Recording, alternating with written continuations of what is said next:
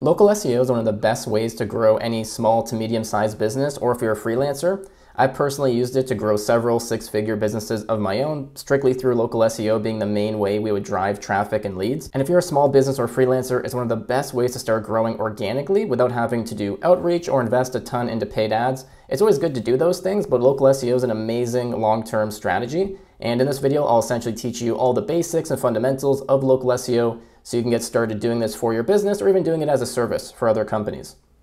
And now this is some of the things we'll be going over: an introduction to local SEO, we'll get into Google My Business, backlinks, citations, creating content, doing keyword research. We'll cover literally everything that you have to know about local SEO in this video. So this is kind of a high-level overview of what we'll be talking about today. And now to jump right into it, local SEO essentially is the process and strategy of optimizing your content and your website and just your online assets in general for local search engine results and searches in general. So you want to be thinking about, if you service a local area like your city, maybe specific neighborhoods and areas, you can be popping up on Google and social media when people look up your kind of service in their area. And the beauty of this, and we'll talk a little bit more about it in the keyword section, is that typically when people are looking up a service in their area, it has really good buying intent and a high conversion rate because they're looking up that exact area, that exact service. So there's that buying intent behind what they're looking for, and they're much more likely to actually buy from you. And again, this enables small to medium-sized companies or freelancers to get good quality and traffic, or good quality traffic and leads coming to them organically without having to spend on advertising. And personally, I think it's one of the best ways to actually grow a service business, and it's really underrated. A lot of companies still neglect it, but it's a really easy win that you can start doing, and it compounds and it gets better over time. Now, some of the pillars of local SEO, one is the keyword research and optimization. So you're going to get increased visibility for very specific keywords and search terms that people are looking up. And when your ideal customers find you, they're much more likely to reach out and convert. You also have your Google My Business listing, which is a huge asset for a local business. And I'll be teaching you how to set this up and optimize it. And then citations and local links. So this is actually getting links from other websites and directories that point to your website, making it more authoritative, but also getting you some leads and referral traffic that way. Now, why should you be doing local SEO? The biggest thing is just the online visibility. Google and these search engines are huge. You can have tons of traffic and leads coming to you that are highly qualified and are really interested in learning about how they can work with your business. Also, 85% of consumers look at online reviews and just do online research before reaching out to a local business or store. So if you can align with that and get that visibility, you're going to get really good customers coming to you all the time. And then again, high conversion rates. 78% of local mobile searches usually result in an offline purchase within 24 hours. It's amazing. The conversion rate on these keywords and the strategy is really, really high. Again, if you're some kind of service business, doesn't matter if you're a realtor, you're a lawyer, you do copywriting, web design, I think you'd be crazy not to do local SEO. And it's not that hard, honestly, to set up once you know what you're doing. Now, the first thing I want to talk about is your Google My Business listing. You can actually sign up for this for free and get a Google listing in your local area. Here's an example of a contracting company in a local town. So this is what pops up. You see some photos, their name, reviews, their location, their hours, phone number, website, things like that. And again, this is free. You can sign up. They'll verify your address by sending you a code in the mail, and then you're good to go, and you're on Google just like that. You can start adding photos, getting reviews from your customers, and you want to optimize it for specific service keywords, the individual services that you do. You want to make sure that you have all the up-to-date information, and that's why next I just want to talk about some best practices. One being choosing the right category for your business, because then Google will prioritize it and rank you accordingly, and then customers can find you in the best possible way. High quality photos, whether you're doing a physical service, you sell products, make sure that you're uploading photos on a regular basis that gives people insights and an accurate understanding of what you do, especially if it's something like renovating, those kind of things. People want to see your work, right? So if you can show something, even if it's just maybe your team, yourself, your location, just show something on there and it helps a lot. And then maintaining up-to-date information. Make sure that your phone number is correct, your website link, your hours, everything's as accurate as possible. Again, so just the customer has a better experience in finding you and interacting with your business. And then adding keywords to the profile and the business title is really, really important. Now keep in mind, you'll see right here, it says Fruitman Law Professional Corporation. Try not to stuff keywords in this title. It has to be your business name, or else you can actually get reported and it can actually get taken down. So make sure that the company name is exact, unless you include a keyword in your company name already, then that just kind of helps out. But throughout the profile, in the description, and everywhere you can, make sure to add keywords that are related to your service. So, copywriter, web designer, real estate agent, professional, or a personal injury lawyer. Make sure you're including those keywords and also the regions and cities that you service, and then you'll pop up higher for those keywords. And before we move on to the rest of the video, I want to thank today's sponsor, Vendasta. They are an all-in-one software platform for agencies and marketers that service local businesses. And with Vendasta, you're equipped with all the tools you need to market, sell, bill, and fulfill solutions for your clients. Give your clients a white label app filled with essential solutions every local business needs, including a CRM, social media management, local SEO, and reputation management. Meanwhile, their automated reporting tool gives your clients peace of mind about the return on investment, while your agency bills them a monthly subscription that gets deposited right into your bank account. Then you can even meet more customer needs with their extensive marketplace to build tailored packages for your clients, featuring best-of-breed products from companies like Google and Meta. You can get started with a 14-day free trial in the description. Okay, local keywords. So now, I recommend using something like Ahrefs, SEMrush, or Google Keyword Planner, completely free, and this is how you'll find these local keywords and search terms. And now typically, it is the service plus the area. Again, think New York copywriter, New York real estate agent, New York web designer. It's going to be that city you service in, and then the service itself. And you can also look at competitors, look at competing businesses on Google, see how they do their keyword optimization, what keywords they use, where they place them on the page. And then you want to make sure that you have location-specific terms. So maybe if there's certain things going on in your city, or maybe certain slang and things that people use that on the page, because then people connect with it a lot more, they can relate to it, and again, they'll just have a better experience and be more likely to reach out. Keyword Planner from Google is completely free. You'll probably want to start there. You can type in something like New York copywriter. It'll give you data on how often that's searched every month. It'll give you more suggestions and ideas, and then you can incorporate those on your pages and your Google listing. Now, where you actually want to put the keywords once you have them, one is in the meta description. I like using WordPress and the Yoast SEO plugin so I can edit it very easily. And then the meta description is just that little piece of text that's below the search engine result itself. And here, pretty much you just explain what the page is about, but it's good to put in the keyword because it increases the click-through rate. And now long tail keywords, if you're doing local SEO, really it's all long tail keywords because a long tail keyword is one that's more specific and precise. For example, it'd be really difficult to rank for web designer, but it might be a little bit easier if you did Dayton, Ohio web designer. It's very specific, it's a long tail, it's longer, and it's easier to rank for.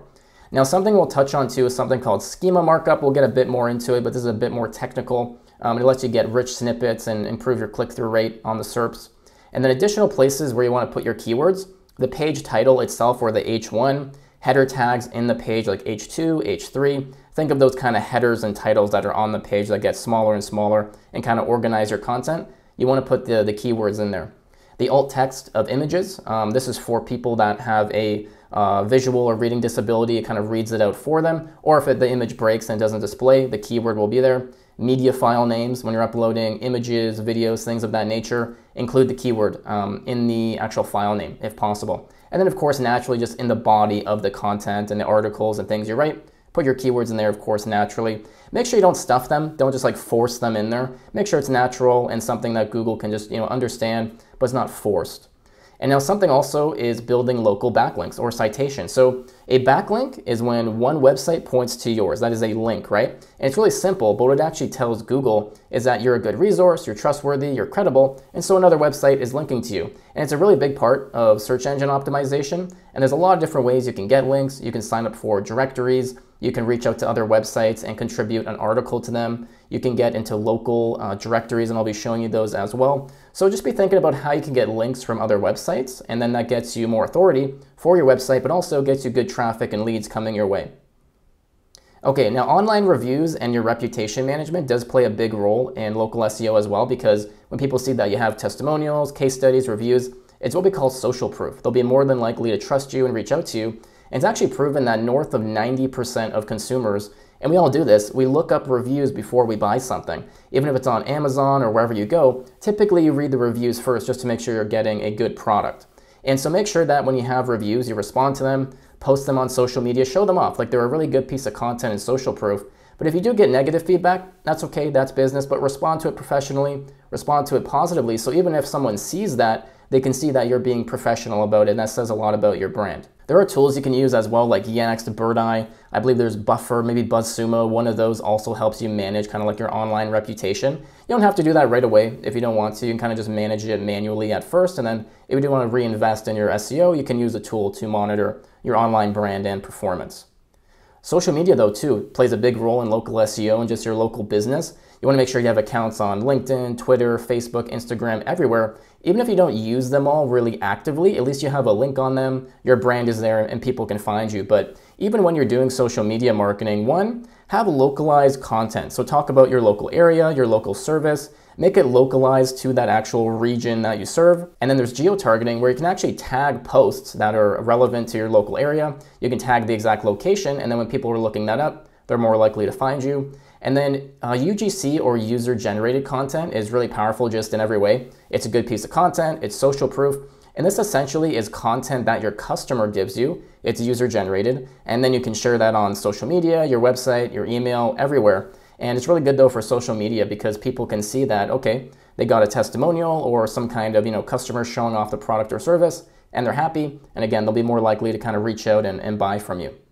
Mobile optimization as well is really important for local SEO and SEO in general. More people, and actually a majority of people, are searching from their phones nowadays. So things like Google My Business, that's optimized right by Google, so you don't have to worry about that. But if you have a website, if it's on WordPress, Wix, Weebly, Squarespace, make sure that you're previewing it on a mobile device and that everything lines up and looks nice and it feels good, because if people come to your website, they can really want to use your service. But if the website kind of breaks and it's not really good on mobile, they'll just leave and go to a competitor. So make sure that you're understanding how to optimize for mobile devices. Google actually has a tool that will measure and essentially index your website as a mobile version, and it'll tell you what's wrong with it and what you can improve. I'll put a link in the description for that, but this is something you really want to think about, because most people are searching from their phone, and if they're looking for your business, then they're going to be a lot more likely to actually contact you if they have a good user experience on the website. Again, things like your Google listing and those kind of websites that are made from Google, Yelp, and those different websites, they're going to be optimized right out of the gate, so you don't have to worry about it. This is primarily, though, for your own website, which you should have. Okay, I mentioned schema markup. This is a bit more technical, but it is something you want. If you've ever been on Google, like you can see here on the right, sometimes the search engine result, it won't just have like the title and the URL. It'll actually have like reviews, the pricing, some additional information. That's schema markup. It's code you can put on your website that Google picks up, and then it displays more information in the results page. And as a local business, you want to make sure you have the right schema markup. There's local business markup you can put on your website. You can do your about page, your contact page. You can do reviews and products, things like that. I'll put a link to the official schema markup so you can learn more about it. And this is a bit more technical, so me being on WordPress all the time, I just use a schema markup plugin that essentially automatically does it, saves hours of time, and helps with your SEO and your click-through rate and the leads you get. So not something that you have to urgently do if you're not too technical, but make sure it is on your radar and it's something you eventually do, because it does help a lot with your SEO. Okay, so I mentioned citations. These are essentially directories and links you can get pretty much completely for free. This gets you more visibility. It can generate traffic, leads. It's good backlinks to your website. And here's just, the top 50 citations in the US. So Google My Business, Apple Maps, Facebook, Foursquare, Bing Places, Yelp, and so on. So you can go through every single one, take the time to sign up, make sure that your name, your address, your phone number, all that is consistent and up to date on them. And again, you get links, you get local traffic, and it's really good for your SEO, and it's free and a really easy win. Creating content is probably one of the most important parts as well when it comes to SEO in general, but especially if you're a local business. Here's just an example on the right side of a blog that's about renovating. It's for landlords, property managers, and they're a local contracting company. So on their blog, they produce content that's around their province in Canada, their city, and the places they serve, and that gives value to people that come to the blog, come to the website. They learn, they get value, you solve their problems and pain points, and then you can have a call to action inside that content to maybe call you, schedule a consultation. And again, just like with the keyword research we did, you can look up keywords related to topics in your industry and then make blog posts around those. You can post these on LinkedIn if you wanted to. Medium.com is free. I recommend that you have your own website, and I love WordPress. I always suggest that, but whatever you use, make sure that you're blogging and you're getting content up there, and then you can share that to your email list. If you have one, you can share that on social media and just kind of repurpose it everywhere. But again, you want to build that content up on your website, wherever you post it. just to kind of build up that trust with your audience. You get more SEO traffic and authority, and then of course you're gonna get customers out of that over the long term as well. Now, something also that's a bit more technical, you definitely want to keep on your radar, is doing technical audits and evaluations. There's a tool called Screaming Frog, which has a free version you can try out. This will essentially analyze all the metadata and technical parts of your website and tell you where to improve, what's all right and what's actually performing good. But you can use this along with GT metrics. Google has some free tools as well. And you can just get like a really good high level, or actually like really deep overview of what's going on with your website technically. And then you can hand this off to maybe another SEO expert. You can hand it off to a developer, or if you're, a self-starter, you can actually learn this skill yourself, which is really handy. There's also other things like Google Search Console, which is completely free. You hook up your website, it gives you tons of data and analytics about what's going on in your website, and then you can improve that further. Okay, now when it comes to monitoring just your local search performance in general, I mentioned Google Search Console. Make sure you sign up for that and you connect your website completely free. Helps with indexing your pages faster and giving you insights. Google Analytics, free as well. Hook that up to your website. Gives you everything about who's on your website, how they're interacting with it, and then you can use that also to improve your content and your SEO. And then I mentioned Screaming Frog. There is that as well, and other tools you can pick up and invest in that just give you a really nice overview of what's going on technically with your website. And then whether you want to do that yourself and fix it or hand it off to an expert, you can go about either way. And then competitive analysis is always good just in marketing in general. You want to look at your competitors and see what they're doing with their content, their copywriting, their advertising, their SEO, and kind of reverse engineer it, and then use that to better your own strategy. Or you can see where they're getting backlinks from and then get links there as well. I mentioned SEMrush, Ahrefs. You can do it manually as well. Just pull up some competitors and take notes on their website and their social media, see what they're doing, and then use that to kind of form your own strategy. But you can also go through the reviews they have on Google, Facebook, and mine those reviews for data and see what they're doing right, see what they're doing wrong, and again, use that to influence your strategy and what you're doing on Google. And that's essentially local SEO in a nutshell, from setting up your Google listing, getting citations, creating content. If you have more questions about marketing or anything, feel free to subscribe to the channel. Let me know down in the comments. I also have some courses and things you can get in the description you should check out. Hope you're having an awesome weekend. I'll see you in the next video.